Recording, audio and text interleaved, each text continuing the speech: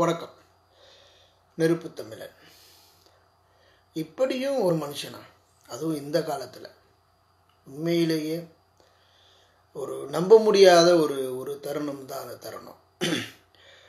இப்போவும் என்கிட்ட நிறைய பேர் சொல்லக்கூடியது, இப்போ நீ ஒரு வீடியோ போடுறதுனால எதுவும் மாற்றங்கள் வந்துட போகுதா, இல்லை நீ வீடியோ போடுறதுனால யாரும் திருந்திட போகிறாங்களா, இதெல்லாம் பல்வேறும் சொல்லக்கூடிய கதை தான். அதே போல் நீ ரொம்ப நேரம் பேசுகிற, இதெல்லாம் எங்களுக்கு கேட்குறதுக்கு நேரம் இல்லை என்று சொல்லக்கூடிய பல்வேறு குறிப்புகளையும் நம்ம கேட்குறோம். இப்போ என் ஊர்லேயே எத்தனையோ பேர் வந்து எதிர்ப்பு தெரிவிக்கிறவங்க இருக்கிறாங்க. நீ என்ன வீடியோ போடுறான், இவன் என்ன இவனா பெரிய அவனா, இவன் வீடியோ போடுறதுனால யார் பார்க்குறா, யார் கேட்குறா, இதனால் என்ன மாற்றம் வரப்போகுது, இப்படியெல்லாம் அவர்களுடைய கருத்துக்களை பதிவு பண்ணுறாங்க. முதல்ல நம்ம ஏன் பிறந்தோம் அப்படின்னு நம்ம யாருக்கும் ஏன் பிறந்தோம் அப்படிங்கிறத நம்ம யாரும் நினைக்கிறது இல்லை. பிறந்த ஒரு கொஞ்சம் வாழ்க்கையில் கொஞ்ச நாளில் யாருக்காவது ஏதாவது நம்மளால் முடிந்த வருடங்கள், ஒரு கடைசி 5 வருஷம் 10 வருஷம் சாக போகிறதுக்கு முன்னாடி ஏதாவது ஒரு முடிந்த நல்ல செய்திகளையாவது மற்றவங்களுக்கு கொடுத்துட்டு போகலாமே. அதில் ஒன்றும் பெரிய தவறு இல்லை, அது பெரிய குற்றமும் ஆக போகிறது இல்லை. சுயநலமாக வாழ்ந்து சுயநலமாக வாழ்ந்து சாகும்போது 4 பேர் மட்டும்தான் தூக்கிட்டு போவாங்க. ஆனால் ஒரு பொதுநலனோடு வாழ்ந்து இறக்கக்கூடியவனை அந்த சமூகமே தூக்கிட்டு போகும். இதெல்லாம் நம்ம பார்க்குறோம்.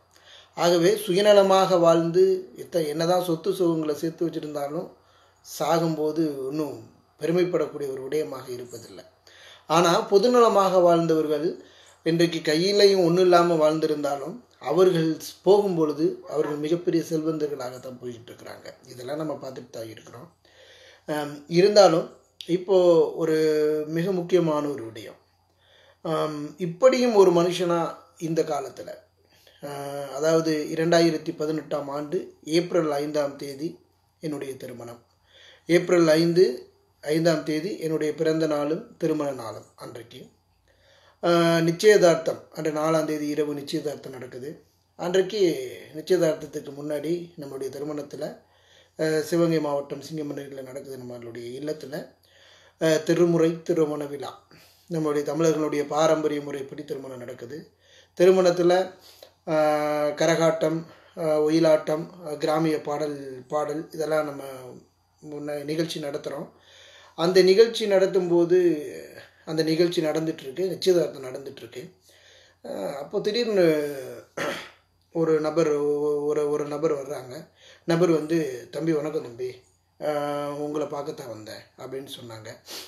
பொதுவாக திருமணங்களில் எல்லாரும் அதிகமான நபர்கள் வருவாங்க. நமக்கு யார் என்னென்னு தெரியாத நபர்களும் கூட இருக்கலாம். அண்ணே வணக்கம்ண்ணே, வாங்கண்ணே, உட்காருங்கண்ணே, சாப்பிடுங்கண்ணே அப்படிங்கிற ஒரு இதை நம்ம பதில் சொல்கிறோம். அப்புறம் ஒரு வார்த்தை கேட்குறேன், அண்ணே கேட்குறேன்னு எதுவும் தப்பாக எடுத்துக்காதீங்க, நீங்கள் யாருண்ணே, நான் உங்களை பார்த்ததில்லை அப்படின்னு நான் கேட்குறேன். தம்பி, நான் வந்து உங்களை பின்தொடர்றேன், உங்களுடைய ஃபேஸ்புக் பதிவுகள் பார்க்கக்கூடிய நபர் நான் ரொம்ப காலமாக உங்களை பின்தொடர்றேன், உங்களை யூடியூப்பையும் பார்க்குறேன் அப்படின்னு சொன்னாங்க.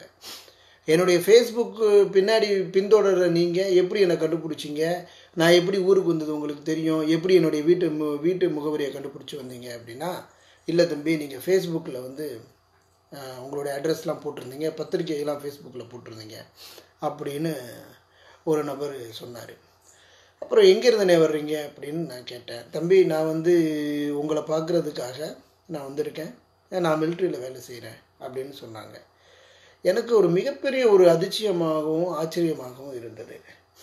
எனக்கு முன்பின் தெரியாத ஒரு நபர், அவங்க யார், எங்கேருந்து வந்தாங்க, எனக்கு எதுவுமே தெரியாது. இந்த சூழலில் எங்கேயோ இருந்து நம்மளை பார்க்குறதுக்கு ஒரு நபர் வந்தது எனக்கு வந்து 1 கோடி பேருக்கு சமம். அந்த ஒரு நபர் யாருன்னு தெரியாது, அவங்க எந்த ஊர், என்ன பண்ணுறாங்க, எதுவுமே எனக்கு தெரியாது. நிச்சயதார்த்தத்துக்கு சரியாக வந்திருக்கிறாங்க.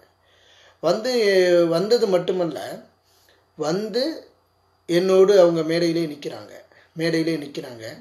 எனக்கு அந்த அண்ணனை பார்க்கும்போது மிகப்பெரிய ஒரு பலம், ஒரு நம்பிக்கை வந்தது அவரை பார்த்த உடனே. பொதுவாக நான் அனைவருமே நம்பக்கூடியதான். எனக்கு சந்தேகம் அப்படின்னா உலகத்திலே பிடிக்காது. நான் யாரையும் சந்தேகப்படுற பழக்கம் இல்லை. அப்போது நாம் இவரை வந்து பார்க்குறோம், நம்மளோட மேடையிலே நிற்கிறாங்க. எனக்கு அவர் மேலே அதிகமான நம்பிக்கை வருது. என் கூட நீண்ட ஆண்டுகளாக பழகிய நபர்கள் எல்லாம் திருமணத்திற்கு வரும்போது நாங்கள் நாளைக்கு வரோம், இல்லை கொஞ்சம் தாமதமாக வரோம் அப்படின்னு சொல்லிகிட்டு இருக்கிறாங்க. எனக்கு அலைபேசியின் மூலமாக அழைப்பு கொடுத்து சொல்லிகிட்டு இருக்கிறாங்க. நம்ம மேடைகளில் பயங்கரமான வேலையில் நின்றுட்டுருக்குறோம். ஒரு பக்கம் கலை நிகழ்ச்சிகள் ஆரம்பிக்க போகுது. இந்த சூழலில் வந்த ஒரு நபர், அவரை பார்த்து 5 நிமிடம் பேசின உடனே உண்மையிலேயே நான் அந்த தருணத்தில் உருகிட்டேன். அதற்கப்புறம் அந்த அண்ணன் வந்து, நான் அரியலூர் மாவட்டத்தை சேர்ந்தவன், என்னுடைய பேர் ராமச்சந்திரன் அப்படின்னு சொன்னாங்க. அவங்க வந்து நான் வந்து மிலிட்ரியில் வேலை செஞ்சிட்ருக்கேன் அப்படிங்கிறதையும் குறிப்பிட்டிருந்தாங்க. இதை கருத்துக்களை சொல்வதற்கான இன்னொரு காரணமே இருக்குது, அதை நான் பின்னாடி சொல்கிறேன். அதே போல் அந்த திருமணம் இரவு என்னோடது இருந்தாங்க. அடுத்த நாள் காலையில் நான் வந்து பொதுவாக அந்த இருக்கக்கூடிய மேடைகள் எல்லாம் நான் தான் கூட்டி பெருக்கிக்கிட்டு இருந்தேன். என் கூடவே எல்லா வேலையும் செஞ்சாங்க. அதற்கப்புறம் எனக்கு வேட்டி கட்டுறது கூட அண்ணன் அவர்கள் உடன் இருந்து வேட்டியை கூட கட்டி விட்டு ஒரு மாப்பிள்ளை தோழனாக இறுதி வரைக்கும் இருந்து எனக்கு கொடுத்த, அதாவது பரிசு பொருட்கள் கொடுத்ததுலேருந்து எல்லாம் உட்பட என்னுடைய பக்கத்திலே இருந்து இறுதி வரைக்கும் என்னுடன் இருந்து அன்றைக்கு இரவு 10 மணிக்கு தான் நம்மளுடைய வீட்டில் இருந்து கிளம்பி போனாங்க. இதில் ஒரு விடயம், என்னோடு பழகிய 15-20 ஆண்டுகள் பழகிய நண்பர்கள்லாம் திருமணத்திற்கு வந்திருந்தாங்க. ஆனால் எல்லாரையும் தோற்கடித்த ஒரு மிக முக்கிய நபராக நான் அந்த இடத்துல பார்த்தேன். நமக்கு வந்த பரிசு பொருட்கள், நமக்கு உதவித்தொகையாக அன்பளிப்பாக கொடுத்த தொகைகள் முழுவதுமே அந்த அண்ணன் தான் வச்சுருந்தாங்க. பெண் வீட்டார்கள்லேருந்து இவங்க எல்லாரும் என்ன சொல்லிட்டாங்க அப்படின்னா, ஒருவேளை பெண் வீட்டார்கள்லேருந்து என்கிட்ட வந்து எதுவும் யாரும் கேட்கல. அதுக்கப்புறம் ஒருவேளை வந்து இவங்க என்னுடைய சொந்தக்காரவங்க அப்படின்னு எல்லாருமே நினச்சிட்டு இருந்திருக்கிறாங்க. இறுதி வரைக்கும் அவர் தான் எவ்வளவு பணம் வசூலாக இருக்குது, எவ்வளவு நமக்கு கிஃப்டெல்லாம் எவ்வளோ பேர் கொடுத்துருக்குறாங்க உட்பட அந்த அண்ணன் தான் இவ்வளவுன்னு சொன்னாங்க. இதை நான் எதுக்கு குறிப்பிடுறேன் அப்படின்னா, சுயநலமாக நாம் வாழ்ந்து கொண்டிருப்பதனால எந்த விதமான ஒரு பயனும் அடைய போவதில்லை. பொதுநலம், அந்த பொதுநலம்னா நம்ம யாருக்கும் பண உதவி கொடுக்கணும், இதை செய்யணும் அதை செய்யணுங்கிறது இல்லை. 4 பேருக்கு ஒரு நல்ல ஒரு வழிகள், இந்த வழிகள் அந்த வழிகள் என்ன, உங்களால் முடிந்த வாய் உதவி, உங்களால் முடிந்த சமூகங்களில் இதை செய்யாதீங்க, தயவு செய்து இதை செய்யுங்க அப்படின்னு ஒரு பதிவு, இது போன்ற விடயங்கள் எழுத முடிஞ்சவங்களால எழுதி பதிவு பண்ணலாம். எல்லாரும் பேசணுங்கிற விடயம் இல்லை. இதுபோல் இருக்கக்கூடிய ஒரு சமூக சிந்தனைகள், சமூகத்தின் மீது கொண்ட அக்கறை வந்து பலரையும் உருவாக்குது. இன்றைக்கு நான் எந்த நேரங்களில் ஒரு கடினமான பொருளாதார, கனடாவில் இருக்கிறவங்களாம் பெரிய பொருளாதாரத்தில் பெரிய ஆளாக இருப்பான்னு மட்டும் நினச்சிடாதீங்க. இங்கே பிச்சை எடுக்கிற பொழப்பு. எனக்கு பொருளாதாரத்தில் வந்து எந்த ஒரு பிரச்சனை இருந்துச்சுனாலும், இன்றைக்கு தோளுக்கு தோல் கொடுப்பான் தோழன்னு சொல்லுவாங்க. அதையெல்லாம் மிஞ்சி அண்ணன் ராமச்சந்திரன் அவர்கள் வந்து எந்த நேரத்தில் எனக்கு எந்த பிரச்சனை இருந்துச்சுனாலும் உடனடியாக எனக்கு உதவி செய்வார். இன்றைக்கி ஒரு உதாரணத்திற்கான எனக்கு ஒரு 5 லட்ச ரூபா வேணும்னு சொன்னாலும் 5 லட்ச ரூபாய் உடனே கொடுத்துருவார். என் மேலே அப்படி என்ன அவருக்கு நம்பிக்கை வந்துச்சு, இல்லை நம்ம பக்கத்து அவர் நம்மளும் யார் என்னன்னே தெரியாது. இருப்பினும் இந்த முகநூல் மூலமாக என்னை பார்த்தவர் இன்னைக்கு இப்படி தொடர்பு கொண்டு இன்றைக்கு அவர் குடும்பத்தோடு நாமும் ஒரு அங்கம் வகிக்கின்றோம். இன்றைக்கி அண்ணனுடைய மகனுக்கு என்னுடைய மகனுடைய ஈகன் அப்படிங்கிற ஒரு பெயரை, ஈகன் ஆர் அப்படிங்கிற ஒரு பெயரையே தன்னுடைய மகனுக்கும் வச்சுருக்கார். இதுவும் என்னுடைய வேண்டுகோளாக நான் முன்வைத்தேன். அங்கே பல பேர்கள் வந்து தேடணும். பல பேர்கள் தேடும் பொழுது இதில் எனக்கு திருப்திகரமான பேர் அவருக்கும் அமையல. இறுதியில் ஈகன் ஆர் அப்படின்னு வச்சுருங்க அப்படின்ற ஒரு பேரையே அவர் வச்சுட்டார். தன்னுடைய மகனுக்கு கூட நான் விரும்பிய பெயரை வைத்த ஒரு மனிதராக இன்றைக்கி நான் பார்க்குறேன். சிறந்த மனிதர், நல்ல உள்ளம் கொண்டவர், நல்ல சிந்தனையாளர், மிகவும் மிகவும் ஒழுக்கமானவர். இவைகளெல்லாம் உண்மையிலேயே இந்த இணையதளங்கள் மூலமாக நான் சந்தித்த ஒரு மிகப்பெரிய ஒரு சொத்துக்களாக பார்க்கிறேன். இது மட்டுமல்ல, நான் பல காணொலிகள் பதிவு பண்ணியிருக்கிறேன். பல காணொலிகளில் பலரையும் நாம் சந்திக்கிறோம். எந்த நிகழ்வு நடக்குது என்பதெல்லாம் பார்க்குறோம். பொதுநலமாக வாழ்கின்ற பொழுது நிச்சயமாக 100% உங்களுக்கு நல்லது மட்டும்தான் நடக்கும். உதாரணத்திற்கு கனடாவில் ஸ்கார்பரோ டவுன் சென்டரில் இருக்கக்கூடிய ஒரு இடத்துல ஸ்கார்பரோ டவுன் சென்டர்னு ஒரு மிகப்பெரிய மால் இருக்குது. அங்கே நான் நடந்து போகிறேன் மனைவியோட. அங்கே நடந்து போய்கிட்டு இருக்கும்போது திடீர்னு ஒரு பையன் ஓடி வந்து, அண்ணா வணக்கண்ணே, நீங்கள் நெருப்புத்தமிழன் தானே, நல்லா இருக்கீங்களா அப்படின்னு கேட்டார். எனக்கு அவர் யாருன்னு தெரியல. அப்பா உங்களுக்கு சேலத்தில் இருந்து பேசுனாங்களே ஞாபகம் இருக்கா? தம்பி யார், அந்த துணிக்கடையா?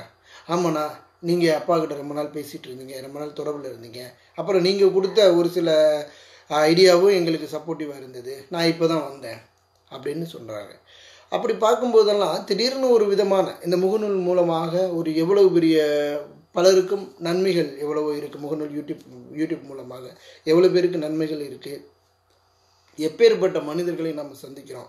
இன்றைக்கு முகநூல் மூலமாக இப்போ எனக்கு ஒரு பிரச்சனை வரும் பொழுது கூட அந்த முகநூலில் நம்ம பதிவு செய்கின்ற பொழுது எவ்வளோ பேரினுடைய ஆறுதலும் அன்பும் அரவணைப்பும் நம்மை எப்படியெல்லாம் உருவாக்குது. ஆகவே முகநூல் என்பது ஒரு சிறந்த ஒரு தளமாக இன்றைக்கு இருக்கக்கூடிய சமூக வலைதளங்களில் செயல்படுது என்பதற்கான உதாரணம். நாம் செய்கின்ற நல்ல விடயங்கள் நிச்சயமாக அனைத்து பகுதிகளிலும் சென்று கொண்டிருக்கின்றது. அனைவரும் நல்ல சிந்தனைகளை, நல்ல சமூக ஆர்வலர்களை எதிர்பார்க்கின்றனர் என்பது தெளிவாக தெரிகின்றது. ஆகவே நாம் காலையில் இரவு தூங்கியது முதல் காலை எழுந்திருக்கின்ற வரையில் நம்ம கண்ணை மூடி தூங்குகிறோம். இரவிலிருந்து பகல் முதல் அந்த இரவு தூங்குவதற்கு முன்பு வரை தயவு செய்து நம்மால் முடிந்த நல்ல விடயங்களை இந்த சமூகத்திற்கு, வருகின்ற இளைய தலைமுறைகளுக்கு, நம்மளுடைய பெற்றோர்களுக்கு, நம்மளுடைய பகுதிகளில் நல்ல விடயங்களை தயவு செய்து காசு பணம் செலவு பண்ணாமலாவது வார்த்தைகளிலாவது கொண்டு செல்வோம் என்பதுதான் என் நோக்கத்திற்கான பதிவு. நான் சந்தித்த திருமணத்தில் எனது திருமணத்தில் நான் சந்தித்த ஒரு சிறந்த மனிதரும் அந்த தருணம் வாழ்வினுடைய மறக்க முடியாத ஒரு நிகழ்வாகும் என்பதைத்தான் இக்காணொலி மூலமாக நான் பதிவிடுகின்றேன். அந்த சிறந்த மனிதன் இந்த காலத்திலும் இதுபோன்ற மனிதர்கள் வாழ்ந்து கொண்டுதான் இருக்கின்றார்கள் என்பதற்கான ஒரு உதாரணம்தான் இந்த நிகழ்வாகும் என்று பதிவிடுகின்றேன். நன்றி, வணக்கம். நெருப்பு தமிழன்.